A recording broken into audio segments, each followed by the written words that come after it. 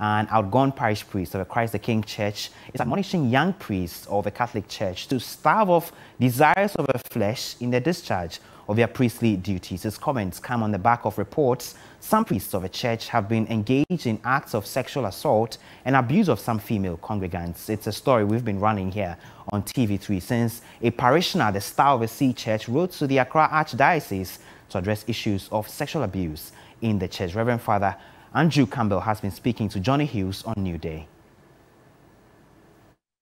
I'm a man of God, bringing Christ to others. If I don't have God in me, I cannot give you God. We must have God within us. And how do we get in touch with God? Is through our prayer. I spend 1 hour every morning in prayer before I do anything. So my advice would be the same advice as Mother Teresa gave to that young priest. A young priest came to Mother Teresa and said, Mother Teresa, I'm just ordained a priest. What advice do you give me?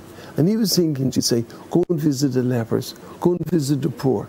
She said, no. What she said was, my dear young priest, go and spend 1 hour in the chapel every day and pray to God. Do that and you'll be a good priest. So my advice to my young priests and seminarians are spiritual life. Remember who you are. You're a priest of God. You're not a social worker. You're there to bring Christ to others. But if you don't have Christ, you cannot give. You'll be empty. I don't want to be a scandal to anybody. The devil is out to tempt us. And I think, you know, that Satan puts a special devil after each and every priest to pull us down, to discourage us. But you see, Christ is stronger than the devil. He's stronger.